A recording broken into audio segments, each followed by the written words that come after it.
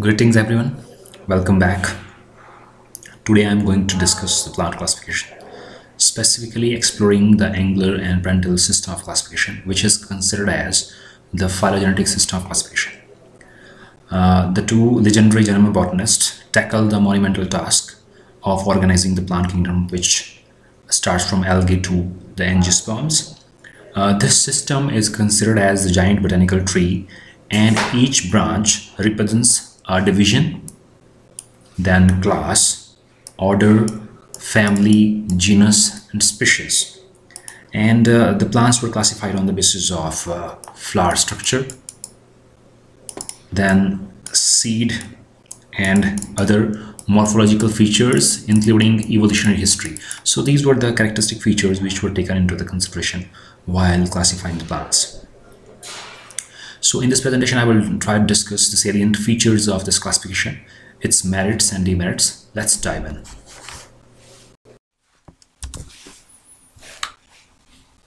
This phylogenetic system of classification was given by Adolf, Engler and Karl Prantl.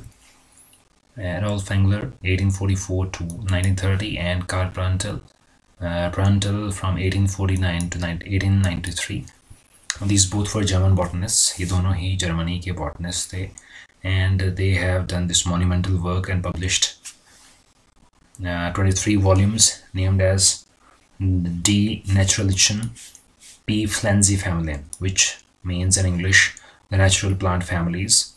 और इन्होंने classify किया था plants को algae to angiosperms, जो कि flowering plants हैं. They classified algae to angiosperms, and this classification was based on in the evolutionary trends. So that's why this is called phylogenetic system of classification. And this classification includes 303 families of flowering plants. So this was the name of their book, that is Die Naturlichen P. Pflanzenfamilien, which means in English the natural plant families.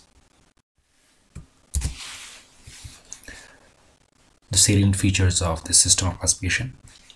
So they considered Gamma-petalous condition as more advanced condition as compared to the polypetalous one. Gamma-petalous means in which the floral parts are fused. जिसमें floral parts fused होते हैं उस condition को कहा जाता है Gamma-petalous condition, और जिसमें free होते हैं उसे कहा जाता है polypetalous condition. So जो polypetalous condition है वो primitive condition है, while this Gamma-petalous condition is the advanced condition. Then next was they considered monocotyledons as primitive plants as in place before dicotyledons. Then there was this group that is monoclamidae.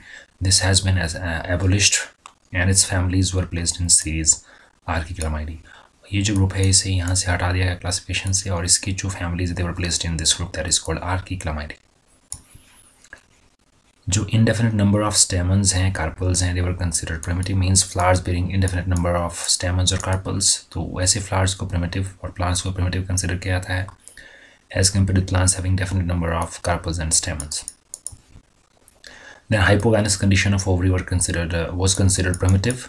तो ऐसे plants जिनमें ovary condition hypogynous है उसे primitive consider किया जाता है, while that of the perigynous flowers means having half superior, half inferior ovary. Then orchids were more evolved or advanced as compared to the grasses. And apetalous catkin bearing dicots, they were considered primitive to the dicots bearing petals and simple unisexual flowers. तो ऐसे dicots जिनमें petals भी थे और unisexual flowers हैं उनको consider किया गया advanced dicots as compared to the apetalous catkin bearing dicots. Next comes outline basis of classification. So plant kingdom has been divided into 14 divisions. जो division 1 से लेके 13 तक हैं, they deal with bacteria. They deals with bacteria, different types of algae, fungi, bryophytes, and pteridophytes. और जो 14th division है, that is named as embryophyta or Siphonogamia, which include all the seed producing plants. तो इसमें दो groups, दो subdivisions आते हैं. That is gymnospermae. Gymno means naked, having naked ovules or seeds. Angiospermae having enclosed ovules or seeds. Gymnospermae has been divided into 7 orders from Psychedophilicales to Natales. जो gymnosperms हैं उनको 7 order में divide किया गया है, from Psychedophilicales to Natales, which is the advanced order in case of gymnosperms. Then the sub division angiosperm में इसको भी दो ग्रुप्स में डिवाइड किया गया है. There is two classes can include मोनोकोटिलिडनी and डाइकोटिलिडनी. जो मोनोकोटिलिडनी है उसे प्रिमिटिव माना गया है और जो डाइकोट्स है उसे माना गया है advanced. So they divided monocots into 11 orders and 45 families.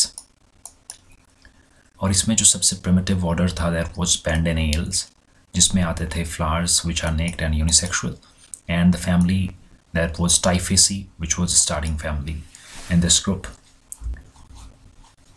And the last order of this was Microspermae. और इसमें जो family थी last that was Orchidaceae. This is the last family of this group. Then they divided dicots into two groups, that is hierarchical and metaclamidae. और जो metaclamidae है उसे sympatally भी कहा जाता है. It means इसमें जो petals होते हैं या फिर accessory whorls होते हैं they are fused, means gamopetalous condition होती है. While in hierarchical जो ये petals हैं या और जो accessory floral whorls हैं they were free, means polypetalous condition. So in hierarchical the flowers are aclamidous, that may be without any accessory whorl, or monoclamidous means having single accessory whorl but petals are mostly free, that is polypetalous condition. While in case of metaclamidae, जो ये group था इसमें जो conditions थी that was gamopetalous condition, means जो petals थे they were fused. The second subclass of this group that is dicot is metaclamidae. Or sympatally in this group the petals are fused, means the condition is gamopetalous. इसमें जो condition है that is gamopetalous, means petals fused होते हैं. और जो hierarchical it contains 33 orders and approximately 206 families. The first order being Verticillatae, और इसमें जो family है that is Categorize, that is the starting family.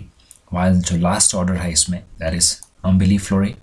Last order is Umbelliflorae, और जो family है last that is Cornaceae in this hierarchical group. In sympatly there are 11 orders. इसमें 11 orders हैं और जो first order that is Ericales with Clathraceae as the starting family.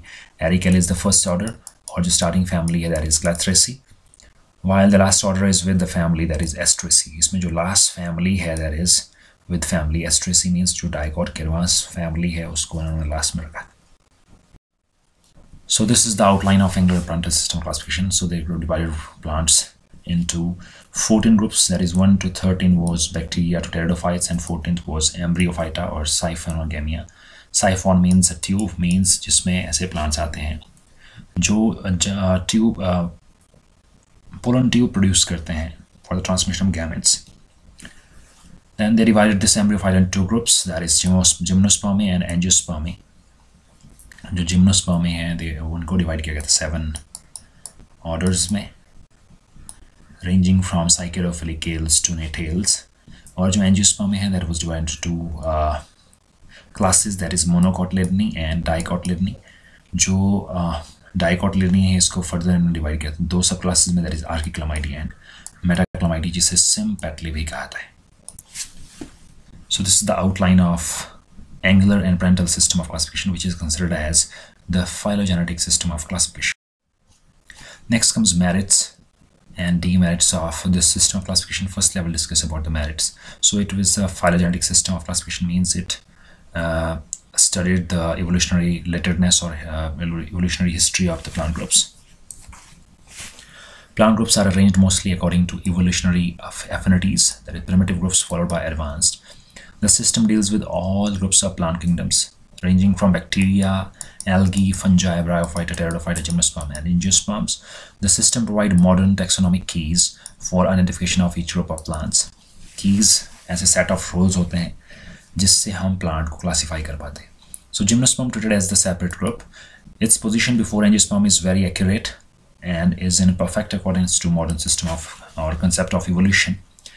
The position of Astraceae, जिसे पहले compositae कहा जाता था, as the last family of dicot is very logical and accurate because it is the highest evolved family of dicot, means most advanced family of dicot, and that is the Astraceae. The position of Orchidaceae at the end of monocots is very accurate. Orchidaceae भी monocots में बहुत advanced family है and it's the most evolved family of monocots. Anatomical data were taken into consideration in the system of classification for the first time. तो जो anatomical studies हैं वो भी consider की गई थी फॉर दिस क्लासिफिकेशन पर्पस।